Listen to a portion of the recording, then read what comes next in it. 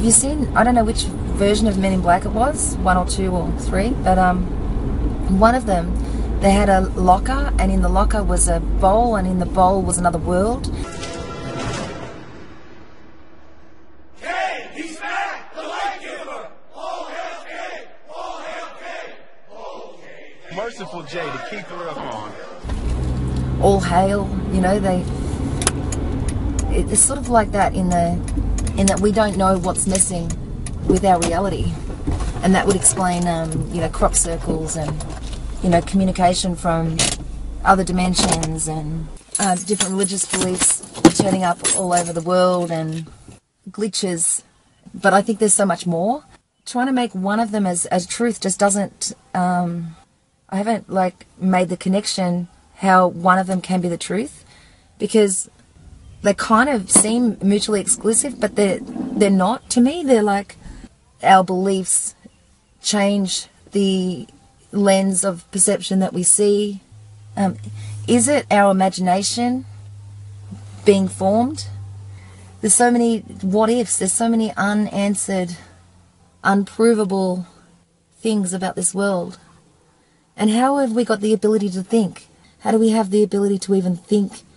But I've been a bit of a belief explorer, you know, trying different things on, you know, and had completely different experiences of the world through these beliefs. Like when you believe this, the consequence of believing that is that your life is like this.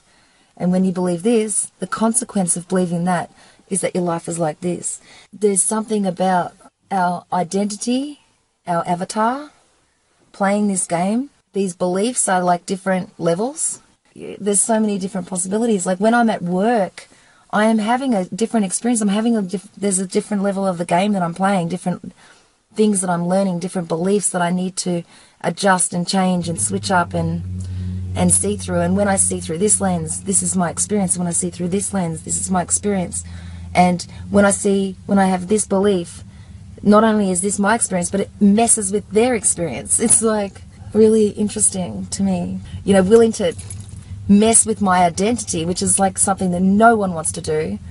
And also the struggle to get to that point where I was willing to mess with my identity, and then realizing that my identity is this truth-seeking belief explorer thing, and maybe that's my identity that I don't want to get rid of. And you know, the whole confusing way of trying to explain that. But yeah, and my beliefs, my lens, my perceptions change so often, and it's like, wow, because it no longer serves me. It's like, what is life like if I actually do believe you that demons exist?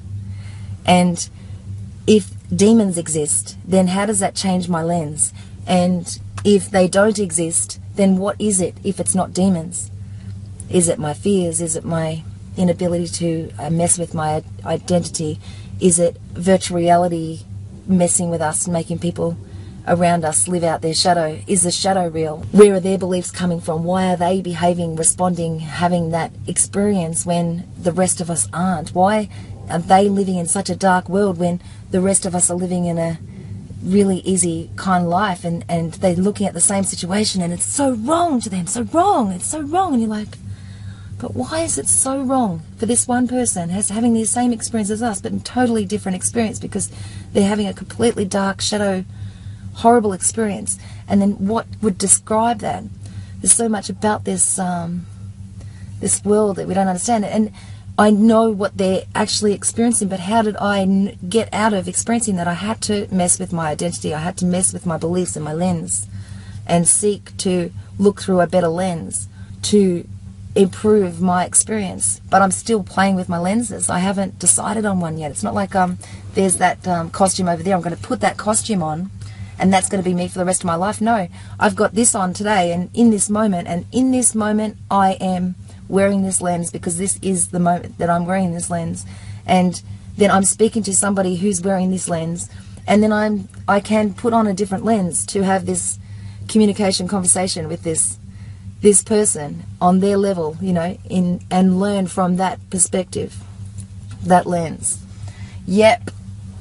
Hope that completely messed up your head too.